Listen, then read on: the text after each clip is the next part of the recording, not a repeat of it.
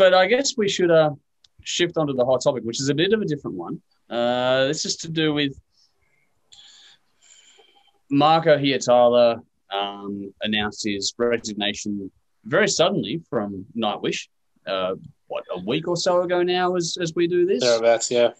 And the general, because the conversation behind the scenes for us on the show seemed to take a bent toward streaming services and things like that and the impact they're having on artists being able to do their art and all that sort of stuff too. So we're just going to try and unpack the statement that he made a little bit because I think it's a bit too simplistic to point at one particular aspect. I think this is a lot of we've been talking about it obviously, but we think it's a lot of things combined to make a decision that's been hard. But what are your sort of thoughts on the whole thing?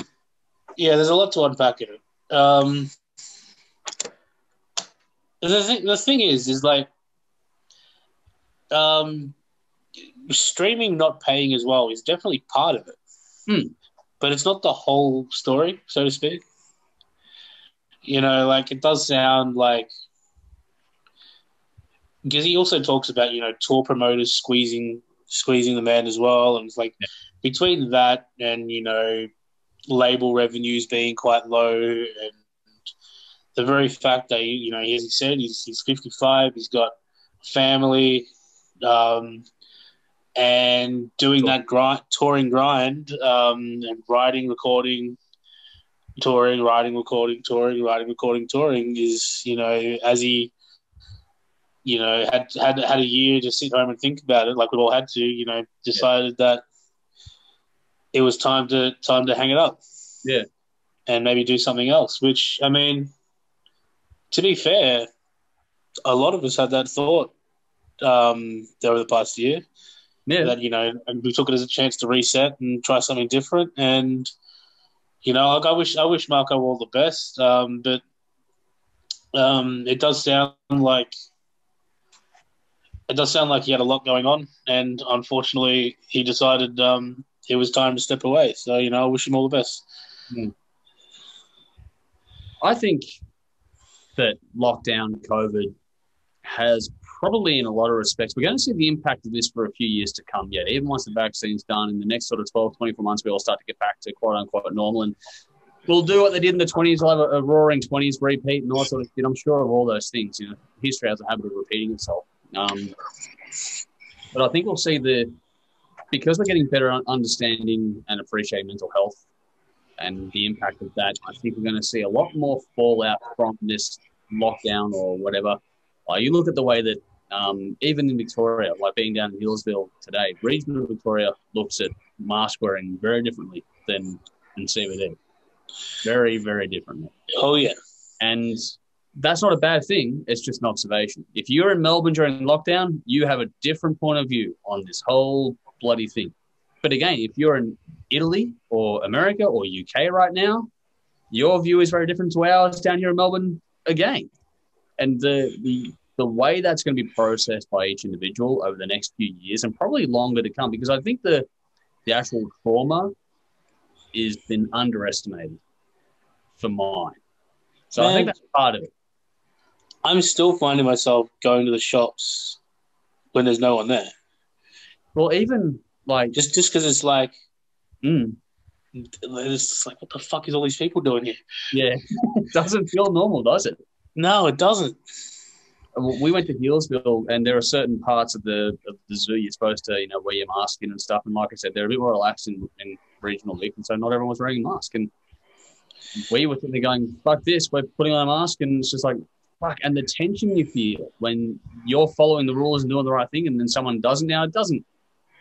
I'm not trying to belittle or berate anyone in that context. It's just interesting the psychological differences. Like from everyone's carefree and la-di-da, and we're like, no, like don't do that. We don't trust it to be carefree and la-di-da for us. Yeah.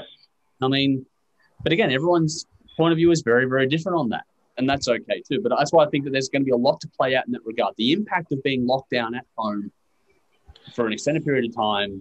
And for the arts losing their income on top of that, that's huge. And so there's going to be a lot to go through in the next few years out of that. So I think that's a big part of it. Man, I'm going to... Yeah? I can't imagine how after spending a year at home, then going, all right, I'm on the road for 9 months. Well, how do you even like that's a very daunting task. Yeah, I couldn't imagine being on the road and touring. You don't know what's got. Every country is different. I mean, you look at the political differences in Australia alone, from state to state, and how it's being handled. And I mean, like, I told a friend in Adelaide, like, tentatively, like, I'd love to visit sometime around March. And as March gets closer, I'm just like, I'm really sorry, but I can't do it. Not feeling it, yeah. No, just because I don't know what's going to happen in March. You don't trust that you'll be able to get back home. Exactly. And it's like, I'll wait until and that's just within Australia.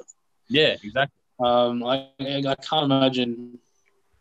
But even now, like, even if you look, like, say, for example, the States, how many people who are touring, be it sports people, entertainers, or whatever, have COVID or have had COVID? The Australian Open at the moment. I mean, there was an NBA team that fielded like 8 players out of 15 recently, and like I think Fedor just announced he had it this morning. He's a legendary UFC heavyweight. Some NFL quarterbacks, like one team, I think it was the Denver Broncos, had to field a receiver at quarterback position, which the NFL is so which means they got 3 quarterbacks and probably a training quarterback, and all of them got COVID. Yep. Well, they were in COVID. And Dave Chappelle announced that this morning. And it's like, I can't imagine going. Yeah, so touring right now, forget it. It's just not. And especially, and I mean, sort of, again, like you said, 55 years old, he's got a family, wife, some pets. I can totally understand going, you know what? Too hard. This is too much work for too little reward. Yeah. And I don't blame him for that either. I think, like you said, I think just, wish him the best and hope that he, comes back and he doesn't just have a happy life with what you got left of it. Exactly. I mean, Nightwish have had a very good run. I would love to have this success. Yeah, exactly. I think we all would. I don't think it's over for them. I think they'll find a way to carry on. They will. They're a professional band. They'll do their thing. But at the same time, it'll be interesting to see what they do next. But the other thing I wanted to touch on that was this the notion of, touring. If you read the statement, there's references to touring, people wanting money from them, and merch companies and streaming services. And all those things absolutely have an impact. But what we're finding now is that the need for artists to be much more independent, where you don't need a record label anymore, is becoming more and more apparent, because the pie gets smaller, but there are still just as many hands taking the slice. And the person who gets fucked at the end of that every single time is the artist.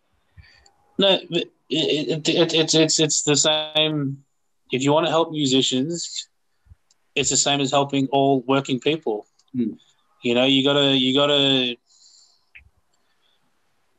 At the end of the day, when you're a working person, you're making things working, using brains and muscle to create things. Yeah. And as a manager and a middleman taking pieces out of that pie. Yep.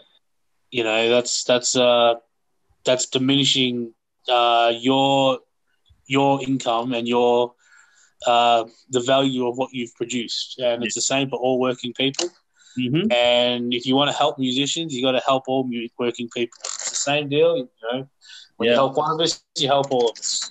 It's a socioeconomic issue, not a Spotify or any streaming services. It's a much larger issue. It's a systemic issue. And you go back to COVID, and COVID's highlighted that, especially in Victoria. Casualised work and all that sort of stuff was one of the reasons. So I think what we're seeing now is not so much streaming and that being the bad guy and that direct impact on the artist and their revenue, because at the same time you can still make money from your merch if you organise things correctly and all that sort of stuff. So you can still make money to make a living. I think what we're seeing now is that the general social inequality in wealth diversity is what's coming to play. It's been exacerbated. Yeah. And now everyone's really getting to see it in real time. in their face in every aspect of their life because either they know someone who's been affected by it or their favorite artists are being affected by it or so on and so forth. All like TV shows we like have stopped production. Movies have been delayed. Albums delayed. All the arts and stuff have been slowed down and everyone's income has ground to a halt. So depending on where you live and what sort of support you get from your government, of course. But I think that's what we're seeing more of than anything else. Then I would put it more into that. Just the general socioeconomic impact of what COVID has laid bare for all to see. And then when you sit back and go, fuck this, I don't blame anyone for thinking that. Yeah. I think that's a generalistic point of view. And I think this might be a bit of a different take from what the fans of Nightwish will think. And I think it's probably a different take to what a lot of us talking in the group chat were probably saying to each other at the time. But I think this, you and I are pretty much in agreement on, I think, the wider issue of just any one thing. And that the last 12 months or so have shown us exactly where society is at when it comes to valuing it. Exactly. I mean, I feel bad saying this, but like Nightwish are at that level where this would happen. Yeah, because they're at the level where they're professional musicians. Like they don't have day jobs. No, you know? But at the same time, they're probably not swimming in cash. You know what I mean? Like, yes, I'm sure Metallica are fine. Yes, they will. And by the same time, there are plenty of bands your favorite touring bands who are going back to day jobs. Yeah, exactly. And those guys again have that day job to fall back on. Yeah, hopefully. Whereas Nightwish, their eggs are in this basket, and once this came to a halt, then things are going to get tough. Yeah. So again, wish him all the best, but it's unfortunate, but it is. It's unfortunate. We'll see what happens because there's a lot of dire predictions about seeing a lot more of this in the future, and I wouldn't be surprised if we do because of, I think the main reason. Again, it's a systemic problem, so we're definitely going to see more of it. Yeah. Interesting, especially in an election year in Australia. Well, you got to remember, it was over a decade ago, Dave Lombardo quit Slayer over virtually the exact same thing. Yeah. Yeah, and that was nasty the way that played out too. That was nasty, but I mean, he claimed he was making $60,000 a year playing for Slayer. Yeah, which is fucking insane. That's nuts. Like, there's no way. So there is the amount of money that band generated Some very bad contracts have been negotiated along the way, and that's not going to help anyone either. Yeah, but I mean, hey, look, Dave's having the time of his life now playing for Mr. Bungle and the Misfits and Suicidal Tendencies and all that. And man, hopefully Marko gets the same thing. So, we'll see. And if he goes into doing his solo albums, well, that's not a bad thing either because his solo album was a fucking ripper. So exactly. So, yeah, good luck to him. Yeah. Anyway, we'll get on to some music, will we? Yep.